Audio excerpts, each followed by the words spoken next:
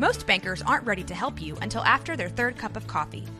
But with Central National Bank's after-hours service, you don't have to wait for the bank lobby to open to get help. You can contact us from 6 to 8:30 in the morning or from 5 to 10 in the evening, and we'll connect you to a real, live, local person who can answer questions and fix problems 7 days a week. Bank different. Bank Central. Central National Bank.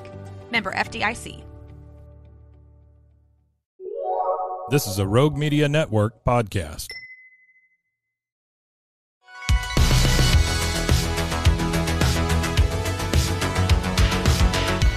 Welcome back to another episode of No Waco. This is your host, Debbie.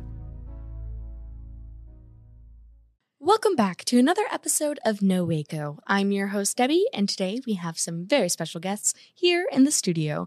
Go ahead and introduce yourselves. Well, thank you for having us, Debbie. I'm Melissa Pardun. Oh, and I'm Julian Rosas. Yeah, we're here to represent Maker's Edge, Makerspace, which is a makerspace, a collaborative DIY space here in Waco, Texas. All right, amazing. Thank you guys so much for coming on today. We're so excited to have you here on the 21st floor of the Alico building. Yes. One of the first questions I ask my guests anytime they're new on the podcast is, what brought you to Waco, or what is your Waco journey? Ours is a long one. Because I'm older than him. But so my husband and I got married New Year's Eve of 95. Mm-hmm. And we moved to Waco the next week. Wow. And we've been here ever since. We thought we would be in Waco for 2 years. Got a full ride to Baylor for my grad school and thought we'd be here 2 years, mm-hmm. kind of establish ourselves. And then, like couples do, move on. And then we ended up just falling in love with Waco. Fell in love with Waco. The people, the place, the community, the churches, just the environment here is so much different than where we came from, and just loved it. And so we decided to stay. Yay! Well, we're so glad you're here. Thanks. And you, Julian? So I am a Waco native. I born and raised, everything. I did leave Waco for a little bit to go get my degree in studio art, and then I came back. The main thing that as a Waco native that I love is, of course, our culture and history. A lot of the history that a lot of people don't really realize that Waco has, and there's a lot more that we're known for. Like, for example, the suspension bridge was one of the first in, I think, our nation, mm-hmm. that was actually built. People, always think, oh, suspension bridge. Oh, we're thinking Golden Gate Bridge and all that, mm-hmm. right? Nope, we were one of the first, I believe. Yeah, and so it's history points like that I really am proud of as a local Wacoan, and just as Melissa said, the people, all the places that we have here. We're not big like Dallas or Houston, mm-hmm. but we do have our own share of novelties, I should say. I love that. And that's absolutely amazing. And we're so glad you're here today. And we're so glad that Maker's Edge is here. Thank you. I know you already explained a little bit, but tell me all about it and give me the who, the what, and the when, and how we can find out more about you. Sure. So Maker's Edge, like I said, is a makerspace, which is really just a fancy way of saying a collaborative workspace. I explain it to be a gym for nerds. So you pay a membership fee. You get to participate as much as you want in a space for that one simple fee a month. But we don't require any exercise. So we have wood shop tools, metal shop tools. We deal or focus mainly now on electronics, small projects. Pottery is a big one right now. We have been trying to expand our jewelry and metalsmithing area, and then also putting focus on more of our digital fabrication as well. And the one thing that, people, when we ask them if they come in for a tour, have you heard of a makerspace before? Just because that's a term that's not really passed around in, mm-hmm. Common conversation. The way I usually explain to people, because sometimes we get asked, well, are y'all a chain? Do y'all have other mm-hmm. locations? Makerspace, from my experience, and Melissa may agree with me, is that that term it's a very general term, kind of like grocery store. Yeah. But we are our own entity, and each makerspace that you'll find in different cities, communities, they all aim to serve based on what the need is of what people want. Yeah. So we have a variety of different things, but we've developed that over the past 9 years. It's been 9 years. Wow. 9 years, and based on what people have told us, what we feel that based on tools that we feel people could get a lot of use out of. Yeah. Yeah. So a makerspace in general, I could make this an hour and a half long podcast if I went back, because I can talk forever.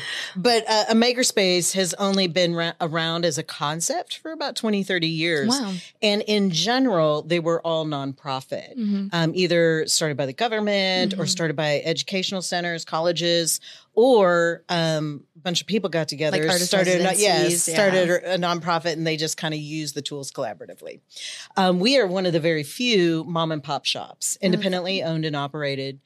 We chose that for a particular reason. We just thought it was the best way to ensure that the tools were properly working and maintained, that it was staffed, that we could do education the way we wanted to do, that we could provide mentors for the people who came into the space, and then that we could really utilize the expertise that we have in the community. What we believe in our hearts is the more interdisciplinary that people are in their making, the better everyone gets. I love that. And so we just have a space where we love to share with people who maybe we don't know two hoots about what they're doing, but we certainly have something we can share, and we certainly have something we can learn. I love that. And we're here today because you guys just got into a bigger space. You guys Yes. are moving, and then we have summer camps coming up. Yes. So tell me about some of those things.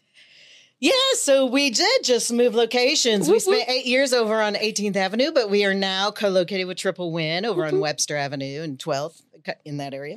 And we're very excited. It gives us a much more expanded capacity. You know, what Julian was alluding to earlier is that we are membership driven.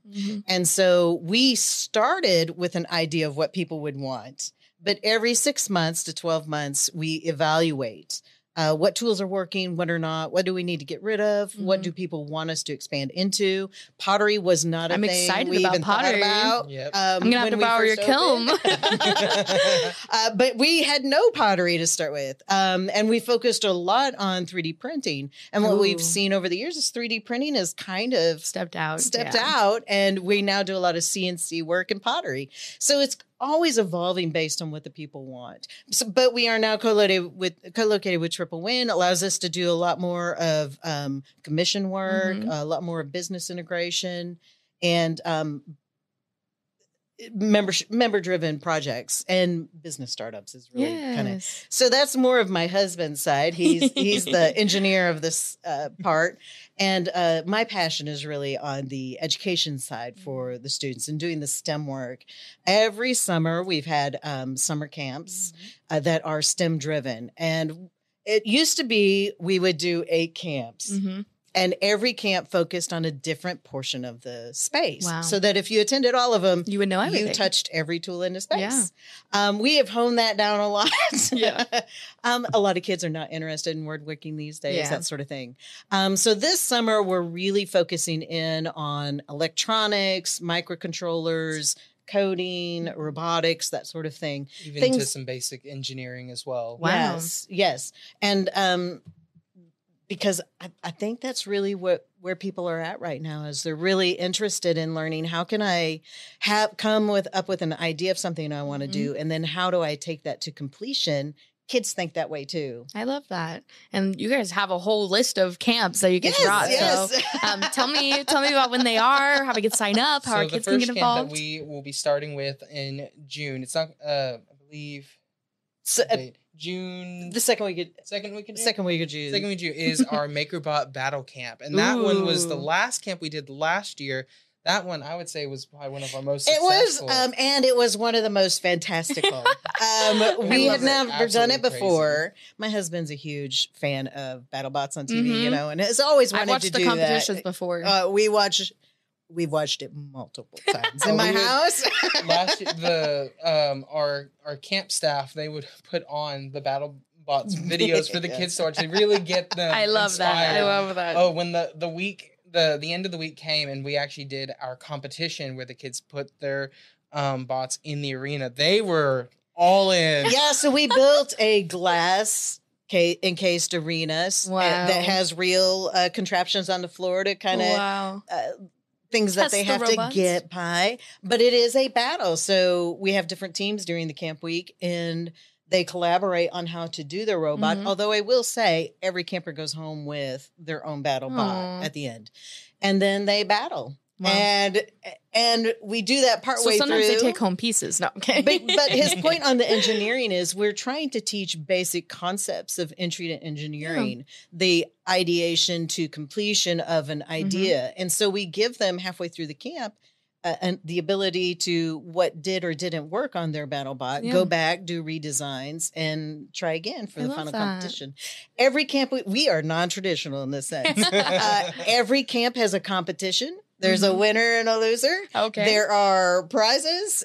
It is getting back to sort of the grassroots of what it means to be. We say at our place, we are not afraid to fail because failure teaches us how to win. And so we're just constantly evolving, even in our camps, and helping kids. I chew out my interns and teachers. We do not do things for students. Yeah. We allow them to fail on their own and then help them to succeed. I love that. And because kids, it's so interesting when any kid in our space is capable of touching every tool in a space. You just have to be more careful. You be more supervised with them. You have to take a little bit longer to educate, and you have to have a lot more guidance. But if you create the right parameters, we've had camps in the past where we've welded with kids, where we've done woodworking with kids. Kids are capable if you require them to rise to the occasion. Yeah, I absolutely love that. And that's amazing.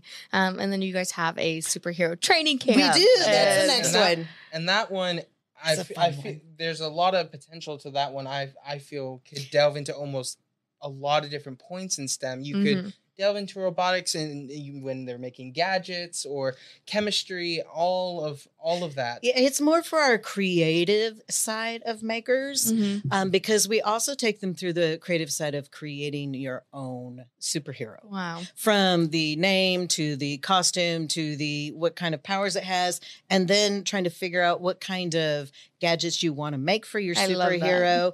And then in the end, we have every camp has a contest. And so,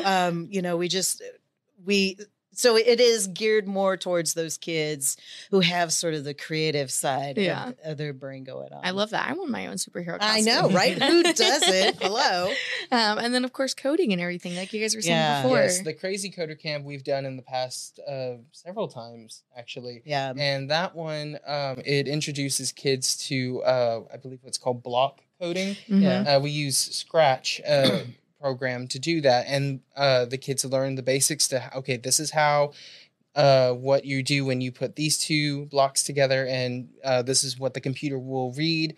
And then from there, their main project throughout the week was to create a computer game, and then the competition was they try to see if they could beat each other's games. And then the games are set up in such a way that they get to take the games home with them because they function on cell phones. Yeah. You know, it's an app driven program base. What I love about all our camps is, a lot of places you go when they teach these things, I'll air quote, when they teach these things, what they're really doing is just telling kids how to do it. But they really don't start at the basics as to why these things work. In our coding camp, for instance, we go back to dots, ones and zeros. Yeah, we start at the very beginning. And then we talk about circuitry and why things have to flow in a certain path, why things have to be set up a certain way. And then we actually do a little bit of soldering to explain the process of that circuitry and why it works and why it's not dangerous for you and, that sort of thing. And then, we take that out because I think the more, or at least it was true for me, the more I understand why things work, the more I feel I can engage and continue on with what I'm doing. I love that. Well, if you guys need some volunteers, sign me there up. you go. I'll be there helping. We always need volunteers. Always. Well, that's amazing. So with that, of course, you guys are a membership. How much do you guys do your memberships for? How much your camp? Where can people find out how to get signed up? All the fun things. That is Julian on the social media. Okay, so I guess I take over from here. As far as summer camps go, the camps themselves are registered through MCC's continuing ed program. If you go on to any of our social media pages and go to the website link that's listed there, or on any of the posts that we put out, the link that's listed with them, just follow that link and you will see a tab that says Maker's Edge Summer Camp Sign Up. And so you'll just click that, you'll pick the camp that you want and reserve your spot. And one bonus that I would love to mention is we have a special Maker Summer Bundle going on. So if a parent signs their kid up for a summer camp, they get to pick 1 month between June, July, and August to have one free membership with their child. Wow. So they get one adult and one youth membership. And so then that way, if the kid finds a project that they would like to maybe continue working on, or maybe explore a certain field of STEM even further, or if they just have a fun project they want to do, then they can continue doing so outside of camp. Yeah. Well, I absolutely love that. That's amazing. With that, we're going to take a quick commercial break and we'll be right back. All right. And now for a word from our sponsors.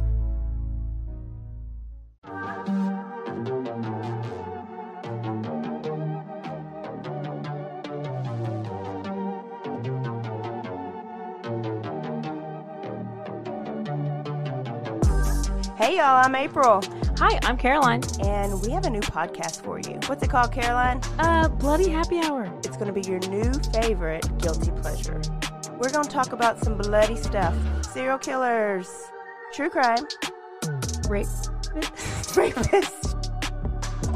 Why not join us? We'll have a good time. You literally never know. I don't know what I'm going to say. Bloody Happy Hour. Apple Podcasts, Spotify, or wherever you listen to podcasts.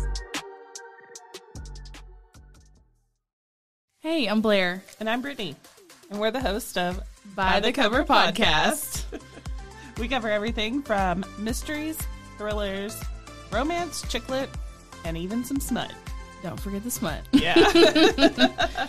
We're so excited to get this thing going and share this with you guys. We've been talking about this for months, and it's finally happening. Yes. Special shout out to Rogue Media for helping us with this. For sure. For sure. You can find us on Instagram at bythecover_podcast. You can also find us on Facebook and TikTok, so don't forget to give us a follow on those two also. And we are so excited to dive into some of our favorite books and share those with you. We can't wait. Hope you love it.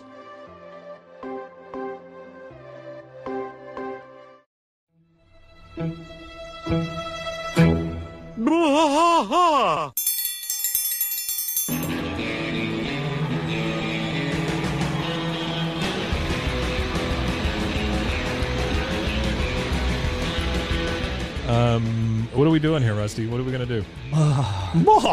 Yep, we're doing the King of the Hill Rewatch Podcast. King of the Hill Yes, sir. Rewatch Podcast. Yeah, so we're going to go through one episode at a time. Come along for the ride with us. Come check it out. And give me a good like Dale Gribble quote to go out on. Wingo! Yeah, Wingo. Wingo! Wingo. All right, well, join us for the King of the Hill Rewatch Podcast. Deep in the heart of Texas, that drinks his brew and he spits his chew. Deep in the heart of Texas, the TV blares but no one cares. Deep in the heart of Texas, here we go. And now, back to the episode. All right, and we're back. So we were just talking about the memberships, how to get involved, and how to get your kiddos signed up for summer camp. With that, when we come back from the break, one of the first questions I love to ask is, why do you think it's so important for you to be in Waco right now, and what would you like to see more of in Waco? I do see a growth in a lot of the creative community here in Waco. That collective creative mind seems to be expanding like a lot. Yeah. But the one thing that I usually encourage, and this is whenever I have had both adults and youth students, and even when we had new members who are a lot of the time they're not sure what they want to make. You don't have to be an artist. You don't have to be an engineer. A lot of this stuff really is just learning something new, and then just practicing with it. And so, and like Melissa was saying, you know, there is no failure. It's a lot of trial. It always is trial and error. And so that is something that I would love to see more of, is that we express, you know, that drive to even people who are wanting to explore their more creative side, and just not to, you know, be afraid of that. And, you know, Maker's Edge is, of course, always here to support people who are either experts or novices in any field. I love that. Well, now that I consider myself a Texan, I was told once I was here for 25 years, I could call myself a Texan. I say Wacoan is like a term you have to like own. And Wacoan, like once you call yourself a Wacoan, then you're a Wacoan too. Actually, I tell people you are a Texan when you start saying y'all. Oh, there you go. Because I might be in trouble. I had a friend who moved here. I think she lived in California. She said she would never, she told me when we first met, don't ever think I'll ever say y'all. About a couple months later, she said y'all, and I was like, you said it. You're in. But I've seen a lot of changes in Waco. When we first moved here, there were not a lot of community resources doing engagement just out culturally. Yeah.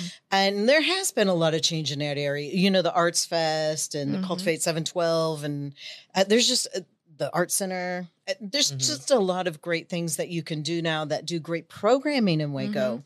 But I think as far as my husband and I, what we would say is we'd like to see a lot more of the science-based or STEM-based of those activities. You know, the very first year we moved to Waco, my husband and I were crazy. We were crazy. We built a 20-foot ditch in our backyard. Oh, my goodness. And coated it in plastic and filled it with water because we participated in the duck races down in Brazos River. Well, I mean, because we're crazy potato heads. We always have been. But, you know, they quit doing that about... I don't know, 15 years ago now. But, I mean, it's things like that. We used to have an annual duck race here in Waco. And what happened to that? Hey, now we have the Imagination Library duck race with rubber duckies. But there is the Science Fest. There are some great things happening in Waco. But it would be great to expand that in such a way that not just shows kids, but actually gives them opportunities to participate in these activities. That's absolutely amazing. And it really is, like, you've been in Waco for such a long time. You've been able to see that shift in dynamic. And especially being in the arts and the STEM zone, I feel like there has been a lot of growth, as you mentioned, Julian, with our, you know, people in our community, small businesses, hobbyists, entrepreneurs, artists, creatives, all the people looking for these outlets. What would you say is your overall mission, and what would you like to get back to the Waco community?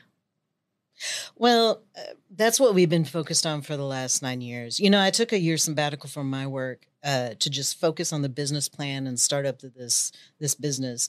And it wasn't because we were trying to make money or because we thought we were so smart. It was really just we had a passion to bring to Waco a place where you could come and have fun with other people who like to make with their hands. You know, our wall says that we are made in the image of a creator. We're meant to create. And everything in culture is beating that down. We don't get to do shop in school anymore. You know, I was telling someone, my husband and I met in junior high, and we did 4 years of shop together in high school. And I romantic over the well, and it got us out of school on the same days, but for FFA. But you know, we are very passionate about making on our own. Yeah. We have a joke at my house. Oh, my husband will probably kill me. It's called the Rick Factor. Oh, no. That's okay. We have right engineering at my house, so. It'll cost twice as much, take 4 times as long, and come out half as good. And yet, we will choose it every time because there's something valuable in that. And to this day, you know, our kids are now upper 20s, mid 20s. And one of the fondest memories they have is it took us 4 years to build our house. But they think fondly on that. Well, we don't necessarily, but they do. But there's something when you can connect that for a child, that idea that they were made to add to human capacity around us, that we have that innate need inside of us because our Creator made us that way. And then give them an example of how to do it, because I don't think they even see that around them anymore. Yeah. And then give them the space and capacity to do it. And that is the part that I'm really passionate about. That's amazing. That's a beautiful mission. I love that. And is there anything you'd like to add to that? I think she nailed it. He's the one that keeps us running. Oh, well, that's absolutely amazing. And it does sound like this really has been a community initiative of bringing all these people together and creating a space for that creativity and for that continuation. Yeah. With that, is there anyone you'd like to shout out that's helped you along this journey? We've had so many people help us along this journey. It really has been phenomenal. And it's too bad my husband is not here, because he could name them all. He's better with names. But Jane Herndon is the one that sat down with me for like a year and helped me really knock out this business plan and think about, because neither one of us are really business minded. Yeah. But she is. And she really helped us think through that process. And First National Bank of McGregor, but now they're here in Waco. Yeah. They have been excellent to us, and really excellent. I say they have been excellent to us. I have zero complaints about my banker. Wow. And Baylor has been very supportive of us, and we've had a lot of people who have come to our space and then start a business out of our space and have now moved beyond us. I love that. And so just all of those people, then, I'd say thank you, because they all say that we contributed to that and we're part of that. And that's what makes what we do special for us. Yeah. It's really knowing what people take away once they leave us. Because, it's a very transient community. A lot of people spend a year or two and then they move on, or they become successful enough to supply their own tools or whatever it is, leave school and move away. Yeah. But each one has contributed to us in a unique way that we wouldn't have had if they hadn't stepped foot in our door. Oh, I absolutely love that. And that's amazing. And I always say, you also got to shout out your mom, your dog, and your grandma. So none of them live in Texas. Well, dang. And they'll never see this. That's okay. But yes, our family is actually, both of us come from basically farm families. Yeah. And if it weren't for the work ethic and the ideals that our parents had set on us, we wouldn't have never reached our 30s thinking that we could do it, and that there was a higher reason for doing it than just owning a business and making money. Yeah, I absolutely love that. And of course, last but not least, plug yourselves. Again, where I can find you, find more information about you, all the things. Well, I think Julian nailed it. The best way to find us, because we just moved, is to come see us in person down on 12th and Webster at the Triple Win, or to go online. Most of the current stuff that we're doing is on our Facebook or Instagram or our Twitter accounts. Perfect. But if you go to Facebook, everything is there. The Maker's Edge is what we're listed at in those places. So just Google the Maker's Edge and you will find us and go to those sites and you'll see what we're doing. One thing that people will notice is when they go, we still go by Maker's Edge Makerspace, but our new space we have now started referring to as Maker's Edge Creation Studio. Ooh. It's kind of a new term that Rick has encouraged us to kind of coin. I love that. So, which I think that overall, it's not quite a full makerspace. Well, it's a full makerspace, but we are shifting the focus of what we are doing. We are focusing now more on collaboration with other communities instead of just internally our membership community. I love that. And we're focusing more on commission work and business startup tools, that sort of thing, and a shift towards classes and workshops instead of independent working in the space. Okay. And so, that's more of a creation studio because it harkens back to really our first picture of the more you have this interdisciplinary outlook and how to make, the better everyone will be. Wow. I absolutely love that. And with that, is there anything else you want to share with our listeners today? No, but we'd be happy to meet you if you like creating. Yeah, so I would just kind of like to end it off with saying, our summer camp signups are open, so we please encourage parents to sign their kids up, and we hope that they, We'll have an amazing time during any of our camps. Maker's Edge is open from 12 p.m. to 8 p.m. Monday through Friday, 9 a.m. to 5 p.m. on Saturdays, and then we're closed on Sundays. Mm-hmm. One of the new features that we have to our space is, since we are a creation studio, is what we call co-creation. It kind of delves into a little bit of both autonomy and commission work. You come in with an idea, or if you have an idea in progress, and we work with you on an hourly basis to help you complete you complete your project. It's really sort of, you can just even come in with a goal. Like we had someone come in and say, my child is graduating. I'd like to make them something for graduation. And we just asked them some questions. Well, in the end, would you like something sturdy and physical for them to take? Or are you thinking more conceptually of something pretty or artsy to take? You start there, and then you help them kind of come up with a concrete idea of what they'd like to do.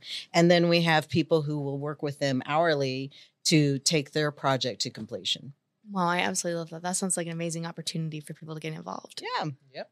And now I'm like, man, I have so many ideas. Well, there you go. There you go. Well, just come on by. All right. Well, thank you guys so much for coming on today. I really appreciate your time. Thank you for having us. Thank you again. And again, I'm looking forward to it. And I hope people sign up for all the camps. Go and check out your new location. Yes, absolutely. Go say hi. Go do all the fun things. And if they have a project or are looking forward to maybe making something that they otherwise would not have, they have a place here in Waco that they can do that. Yes, they do. Absolutely. All right. Amazing. Well, thank you guys again. Thank you. Thank you. We did it. Yay. Wasn't that easy? Yeah. Yes, terribly easy. I accidentally bumped it last time because I was like sitting like this, and I kept having to turn my head to look at you guys. Yeah, you're like, okay, we got to fix something. It happens. We're totally fine. Here, let me grab Josh, and he'll come and take a picture of us. Do you guys want to be on my reel?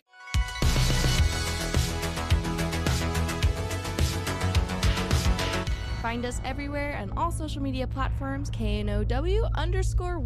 Check us out at roguemedianetwork.com, and we're on YouTube under Rogue Media Network. Check out nowaco.com.